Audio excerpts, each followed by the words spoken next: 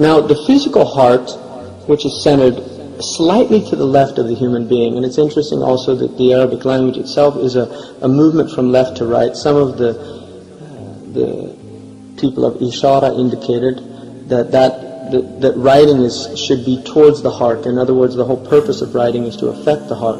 This is also the reason why the tawaf, or the circumambulation around the house of Allah subhanahu wa ta'ala, is done with the left side facing the house. Some of the scholars have said because the heart inclines towards the left, and so the purpose is that the heart is inclining towards the Kaaba, or towards that centrality of the divinity in the life of man. Now, the actual physical heart, which is beating in our breast, beats at about 100,000 times a day. It's pumping 2 gallons of blood per minute and over 100 gallons per hour. If you actually took 100 gallons of water and moved them physically with your body from one place to another, by the end of it you'd be quite exhausted. And yet this human heart is pumping 2 gallons of blood per minute, over 100 gallons per hour, 24 hours a day, 7 days a week, 365 days a year, for an entire lifetime. The vascular system that it's sending this life-giving blood is over 60,000 miles long.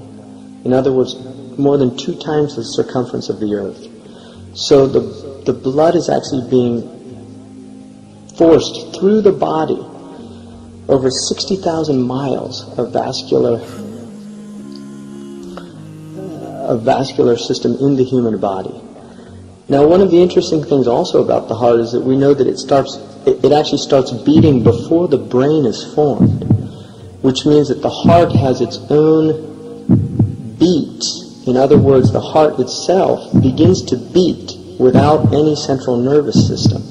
Now, the dominant theory is that the central nervous system is what's controlling the entire human being from the brain. And yet we know now that the nervous system does not initiate the beat of the heart, that it's actually self-initiated, and we also know, or we would say initiated by Allah subhanahu wa ta'ala. And also we know now that the entire heart, all of the connections to the brain can be severed in a heart transplant, and another heart can be put into a human being's body, and the heart continues to beat without any connection to the brain whatsoever, because we cannot regenerate nerve cells. So the fact that the heart itself is not only the center of the human being, but it is not beating because of the brain, because of the central nervous system. Now, another interesting thing about the brain is that the human being, there are many actually people that think that the brain is also the center of consciousness. And yet the Quran very clearly states, لَهُمْ قُلُوبٌ لَا يَفْقَهُونَ بِهَا. They have hearts that they're not able to think with, or they're not able to understand with. And so the understanding from that, according to the Muslims, is that the center of the intellect, the center of human consciousness, is the heart and not the brain itself. And it's only recently that human beings have realized that there are over 40,000 neurons in the heart.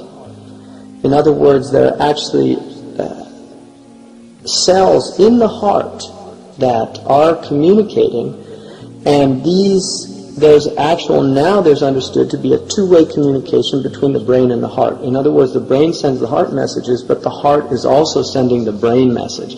And these things are only recently being discovered. There was a study done by 2 physiologists in the 70s, John and Beatrice Lacey, that found that the brain actually sent messages to the heart, but the heart did not automatically obey the messages. Sometimes it speeded up, and other times it slowed down, indicating that the heart itself has its own type of intelligence. Now, the brain gets signals from the heart that reach the amygdala, the thalamus, and the cortex, which relates to emotions. The cortex, or the neocortex, relates to learning and reasoning. And these are only recently discovered, and we don't fully understand them.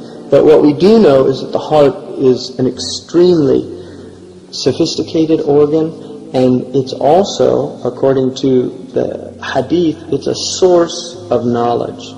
The Prophet Muhammad ﷺ said that wrong action is what irritates the heart, and you do not desire other people to see it. So the heart actually knows wrong action, and this is one of the reasons why people can do terrible things, but ultimately they're affected. If you look, for instance, in Dostoevsky's Crime and Punishment, what the brilliant Russian author was indicating in that story was that the crime itself is the punishment, because human beings have to live with the results of their actions. And that the soul, when somebody does a crime, when somebody does something that is against the heart, is against the soul, then that actually affects the human being to the degree that they will go into a state of spiritual agitation, and they will use many, many ways to cover this up. This is what kufr is. It's a covering up. They will use alcohol, they will use drugs, they will use sexual experiment, they will use all seeking power, seeking wealth, seeking fame, all of these ways to try to basically to go into a state of heedlessness, into a state of submersion into the world that makes us forget our essential nature, that makes us forget our hearts.